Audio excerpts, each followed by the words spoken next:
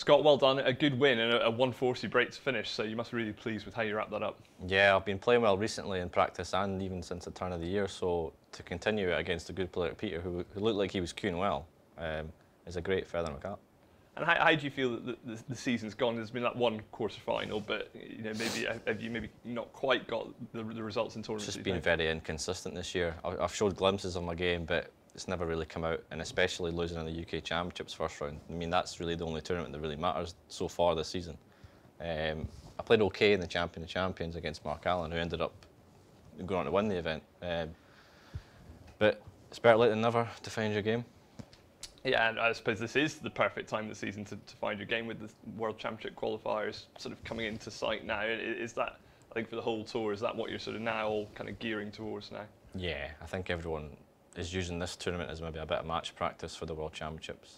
So what's next month, is it? So you've got the Pro Series, I'm not in that, and then the Tour Championship, obviously, and then the World Championship. So the next one for me will be the World Championship. So I'm just really using this bit of time to get some good games under my belt.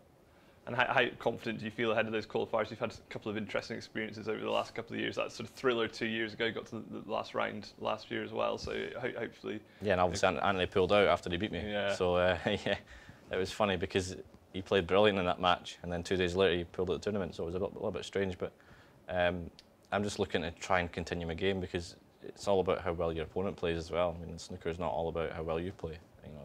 You may play brilliant and lose, so all you can do is focus on your own game and how you're queuing.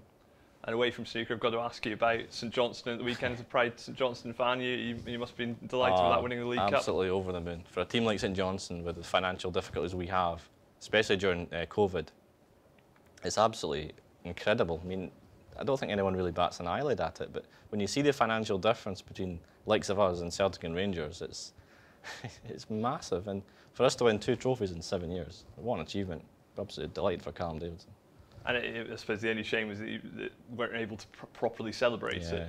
Yeah, I was there in 2014. We won the cup, and I was there for the celebrations and that. So, yeah, it's just gotten for the fans. But I'm actually mainly trying to encourage people to try and get to the home games during the league season, because even though we've had so much success, the crowds never seem to go up. We've always seemed to get around 2,000 every week. And I think a lot of people going down to Glasgow and supporting Celtic and Rangers. So I just hope they can get behind their local team.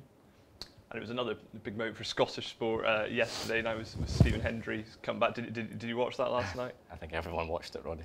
I suppose he certainly showed flashes of his best with that century break. I spoke to him before the match. He said he was looking forward to it, but not looking forward to it at the same time. So yeah, I mean, he played quite well, I thought, but Matt played really well himself. So I don't think Stephen can be that disappointed, because Matt played well, and like Matt, if he plays well, it's going to be hard for anybody.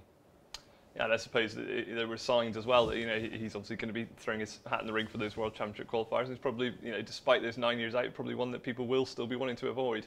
Oh, definitely, because under pressure he's not going to buckle. That's not going to change. So it's all about how well he plays, really. And it doesn't matter the circumstances. He'll always play the same game. He'll score, and it just depends on how very good his safety is. Because the tour players down the rankings are a lot better than I think when he played. But you never know. You might do it.